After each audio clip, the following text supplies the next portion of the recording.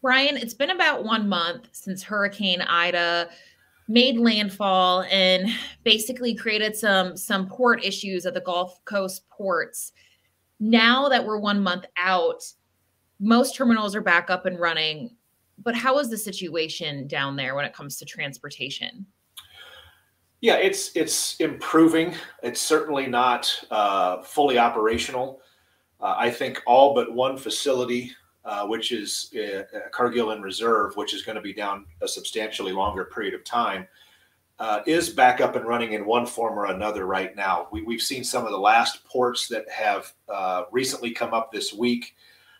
Some of them are still kind of limping along, so I don't want to say that all of the other facilities are running at 100% yet, but there are some really positive signs that we're getting back to about maybe 80 to 85% of capacity down there with Cargill Reserve still being offline. But it's improving, but this is harvest, and this is a time when we have a lot of demand to get out the door, so to speak, and so it's still certainly causing some pinch points in barge logistics and things like that. So we still have a hole to dig out of, but it is improving. You stole my next question because I was going to ask about where we are with capacity, and you answered that a little bit of how long it may take to get to a normal flow. And that's the worry about soybean shipments right now, since we're at that crucial time of year. So do you think this will still potentially be a problem with U.S. shipments of soybeans? Or do you think maybe with how things are going right now, that may not be as much of a worry as it was a month ago? I would say we're at just as much of a worry. I don't know that that's really abated much. I think what we're seeing right now play out is the timing of barges and empty barges coming north is still limited. I mean, we're still not at that full capacity of unloaded barge availability to go and accommodate that harvest. So we're seeing very expensive barge freight, which is creating a lot of pressure on basis, in particular along the Illinois River system, the Mississippi River system, and the Ohio River system. That barge freight cost is universal, regardless of what commodity you put on that vessel, and that's still a Hurricane Ida effect. We still have to get all those barges cycling through the Gulf, coming up empty to accommodate the demand that we have. So I still think we have a few weeks of that Hurricane Ida disruption that's going to linger in the barge freight market. That is still affecting basis through this heart of bean harvest and corn harvest in some locations. So I still think that has a couple weeks to go before we can really see some pressure taken off of that market. We've seen, St. Louis, for example, has traded 900% of tariff, which is almost an unheard of number this week. A cost per bushel from St. Louis to New Orleans is usually in the 30, 35 cent range, 40 cent range for a harvest time frame, and it's 80, 90 cents. So it is taking its toll on basis right now, which is still probably got a few weeks to go. How does this compare to Katrina now that we're a month out, or not compare to Katrina? I think the effects to the port facilities in New Orleans, the effects of Ida were worse than Katrina. I think Katrina, from a broader perspective, was significantly worse for New Orleans, but from a Gulf operations perspective, this has lingered on longer than Katrina had. I mean, Katrina had some of the similar effects, but I felt like when Katrina happened, we were a little further along with Gulf operations than we are today. There was just more damage at the Gulf.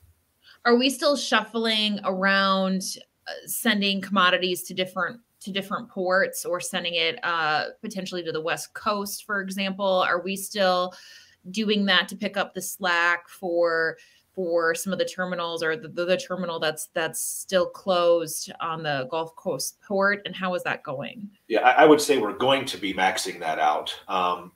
We have to get bean harvest far enough along to get the vessels on the East Coast or at the lake, at the Great Lakes, or off of the PNW to start loading.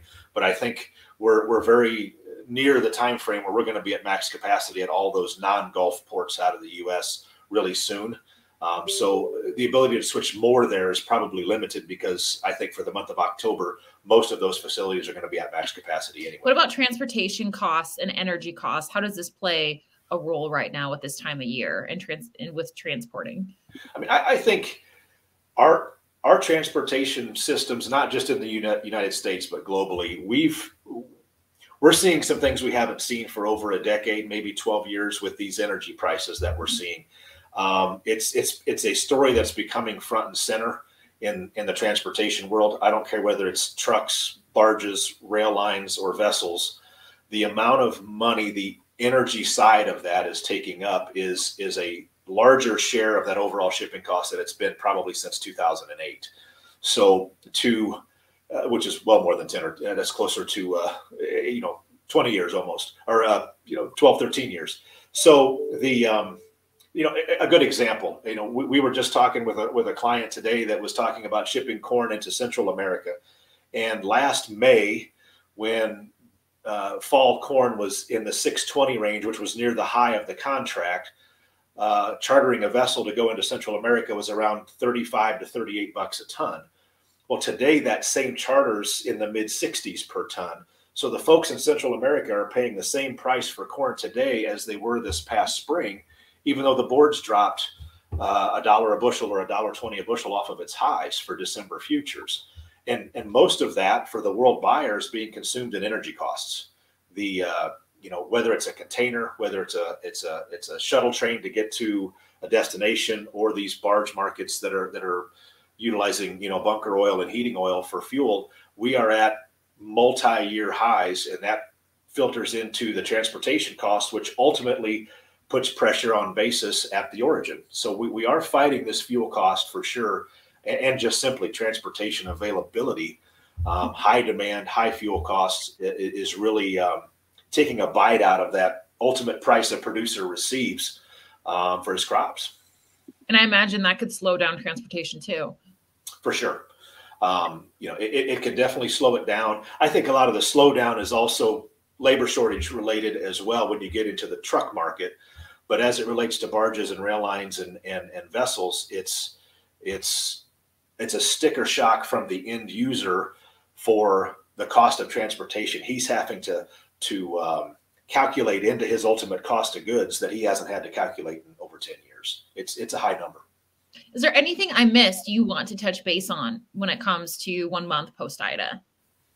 No, I would say, we're in as good a position as I think we felt we would be in, 2 days, 3 days after Ida, when really there was a lot of uncertainty about how bad the Gulf was going to be. There was a lot of time frames at that point throwing out it was going to take a month for the Gulf to get back to normal. And then there was some time frames even longer than that we were really fearing, which that did not come true. We're back to we're going to be back to near normal minus one particular facility pretty much right now or into next week, and that's about as good as we were hoping for a week after Ida. So that's kind of an as expected part there. All right. Thanks for your time, Ryan. And for those of you watching, my name is Betsy Gibbon, and I am reporting with Ag Market Consulting for agmarket.net.